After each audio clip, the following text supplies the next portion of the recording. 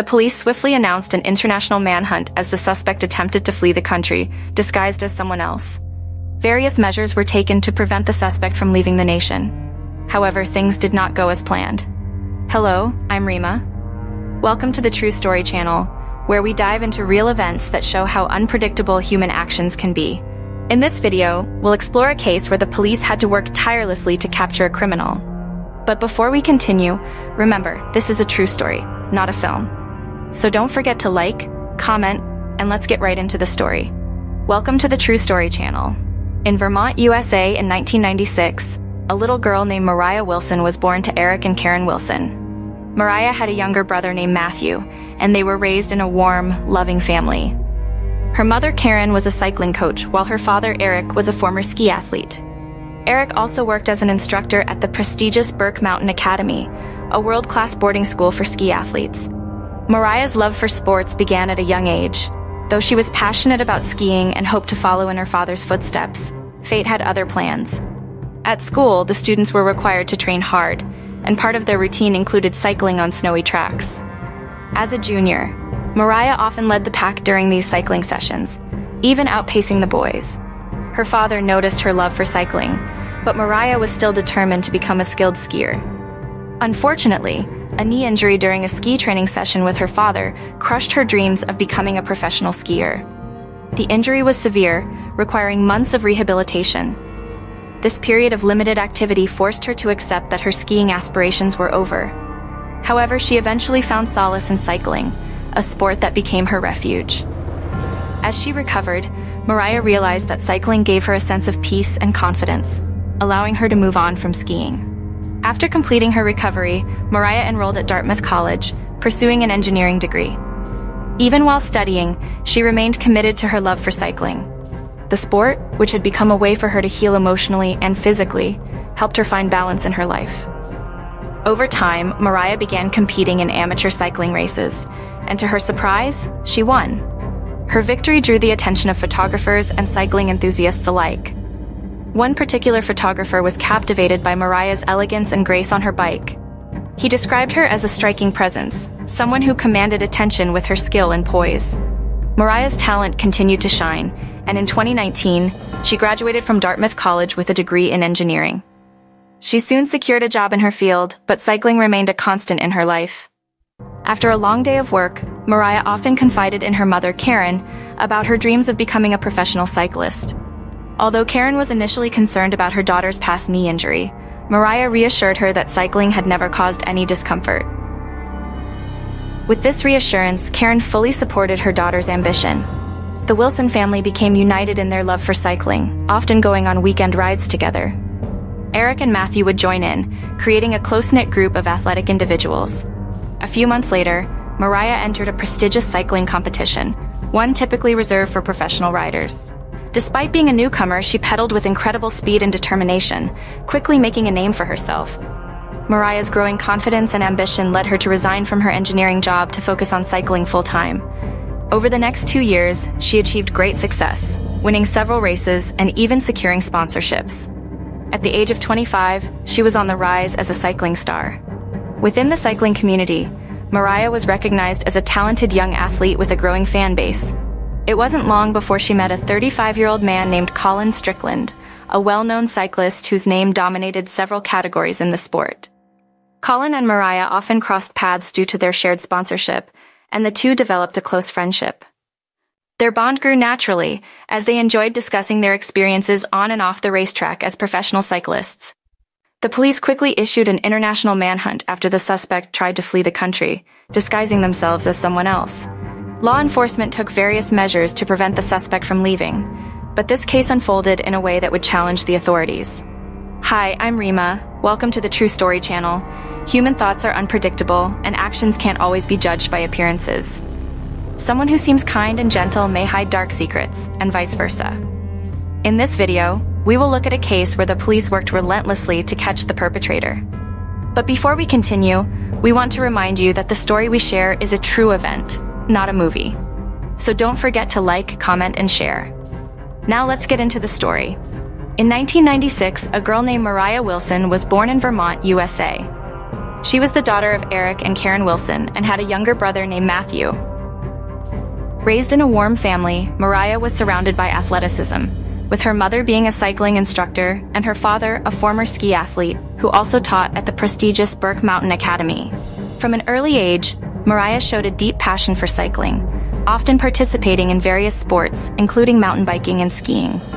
Despite a serious knee injury that crushed her dreams of becoming a professional ski athlete, Mariah focused on cycling, eventually competing in amateur races and winning several events.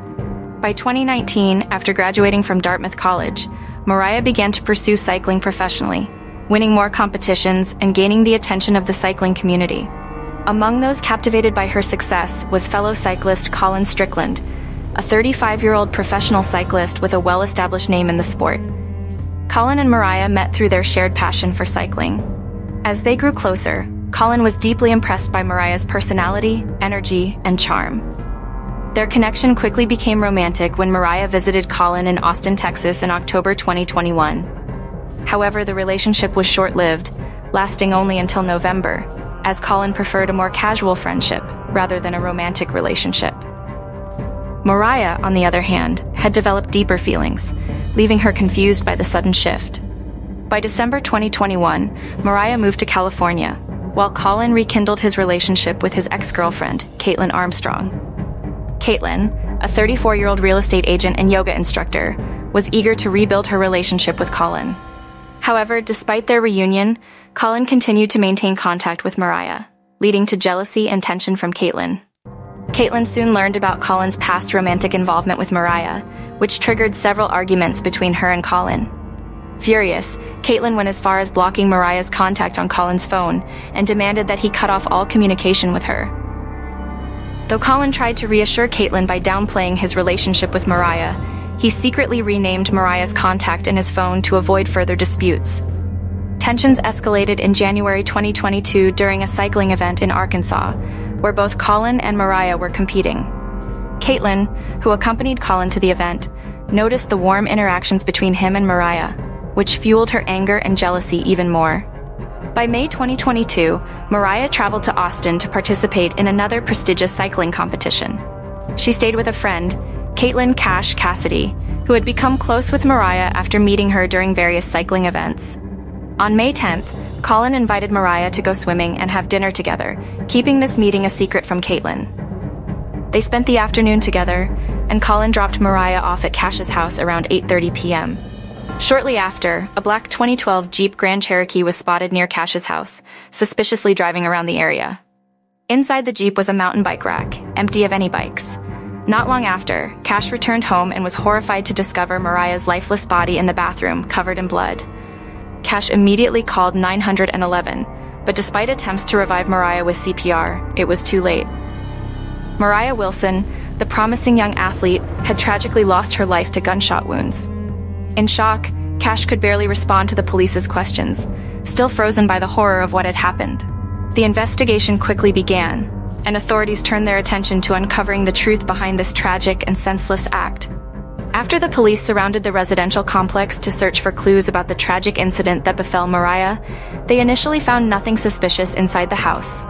However, they did discover Mariah's expensive bicycle discarded in a nearby bamboo garden, just a short distance from the residence. It appeared that someone had recently dumped the bike, leading investigators to suspect a failed robbery. However, they withheld any conclusions until the investigation was complete. Some officers, however, speculated that Mariah had fallen victim to a premeditated crime. Around the same time, Caitlin showed up at the police station after a warrant was issued for her arrest on charges of theft.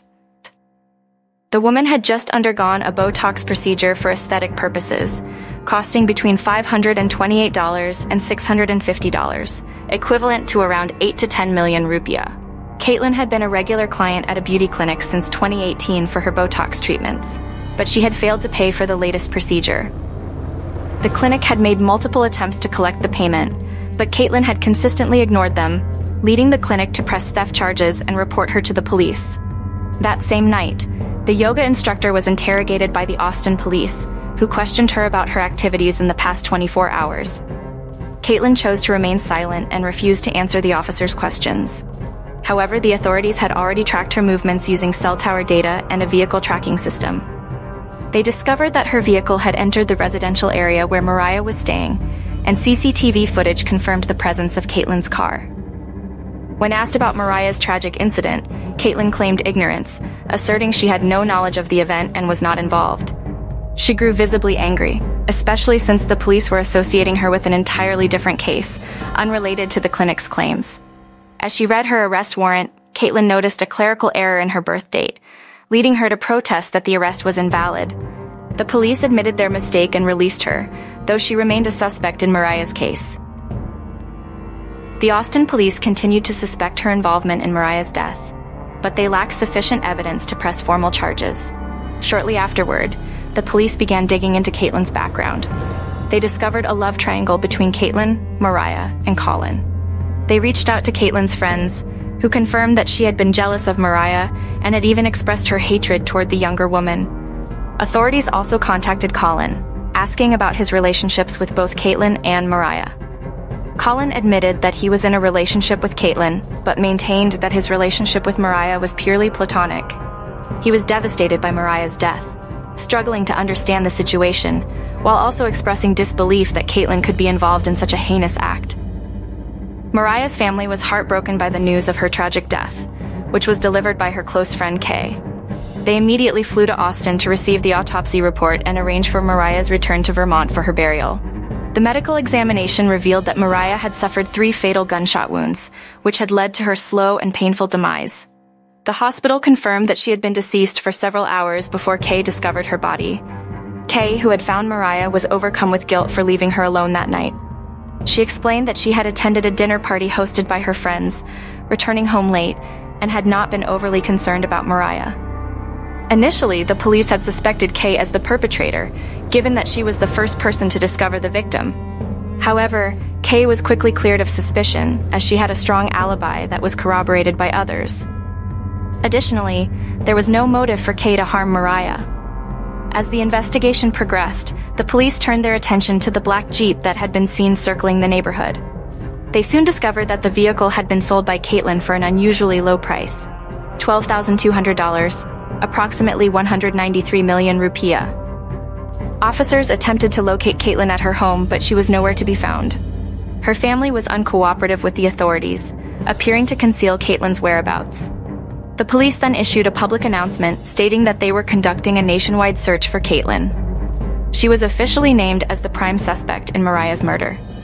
The local press quickly picked up the story, and Caitlin's face was broadcast on television, reported in newspapers, and shared widely on social media. The entire nation was outraged, condemning Caitlin's alleged actions and mourning the senseless loss of such a talented and promising athlete like Mariah. The cycling community in the United States was left heartbroken after losing one of its brightest talents. Soon after, law enforcement learned that Caitlin Armstrong, the main suspect in Mariah's death, had deactivated all her social media accounts and booked a flight from Texas to New York City. Investigators rushed to Austin International Airport to review CCTV footage. The footage revealed that Caitlin arrived at the airport on May 14, 2022, around 3 a.m., where she bought a ticket for a flight to Houston, planning to continue her journey to LaGuardia Airport in New York via a connection in Newark, New Jersey. When the police contacted the airline, they were told that no passenger by the name Caitlin Armstrong was on board. However, they discovered a passenger named Christy Armstrong, a social media influencer known for her motivational content. Police suspected that Caitlin was using her sister Christy's passport to escape, as the two looked remarkably similar, almost like twins. This resemblance allowed Caitlin to board the flight without arousing suspicion. Austin police, in cooperation with the U.S. Marshals, officially declared Caitlin a suspect in Mariah's murder. Authorities revealed that Caitlin had driven a black Jeep, entered the home of her friend, and fatally shot Mariah in an apparent fit of jealousy over a love triangle between Caitlin, Mariah, and Colin. As the case gained national attention, law enforcement launched an international manhunt, broadcasting Caitlin's face and identity across the country. On June 15, 2022, police received an anonymous tip that Caitlin was spotted at a campground in New York. Investigators learned that Caitlin's sister Christy had lived in that area previously, and they immediately moved in. Despite questioning, Christy claimed she had no knowledge of Caitlin's whereabouts. Meanwhile, a media frenzy ensued. drawing attention to Caitlin's father, Mike Armstrong, who insisted that his daughter could never have committed such a crime. "I know how she is, and I know what she's capable of," he said. A breakthrough came when investigators discovered that the firearm used in the murder was registered to Colin, Caitlin's former boyfriend. Colin had gifted the gun to Caitlin in January 2022, and it was found in their shared home. With the mounting evidence, the U.S. Marshals offered a substantial reward for any information leading to Caitlin's capture. It wasn't long before they received another tip. Caitlin was hiding in Santa Teresa, Costa Rica. During her time in Costa Rica, Caitlin went by several aliases, including B. Martin, Ari Martin, and Liz Martin. She even underwent plastic surgery, changing her nose and cutting and dyeing her hair to disguise herself. Caitlin introduced herself as a yoga instructor, starting a new life in Santa Teresa. She also entered a relationship with a local man named Till Ackerson, who later shared that Caitlin, under the alias Ari, had told him she was dealing with trauma from a past relationship. Law enforcement crafted a clever plan, posting a fake job listing for a yoga instructor in Santa Teresa. When Caitlin applied, undercover U.S. Marshals arranged a meeting with her. The trap was successful, and Caitlin was arrested on the spot and deported back to Texas. In July 2022, Caitlin's first court hearing took place, where she was charged with first-degree murder. Throughout the proceedings, Caitlin refused to admit guilt, and her family continued to stand by her. However, by October 2022, in a second hearing, the judge found her guilty based on overwhelming evidence. Caitlin Armstrong was sentenced to 99 years in prison for the murder of Mariah. The takeaway. This tragic case teaches us an important lesson. In any relationship, a true partner should never make their significant other feel jealous. Instead, they should make others envious of the love and care they share. Remember to always be kind, love your partner deeply, and never let jealousy cloud your heart.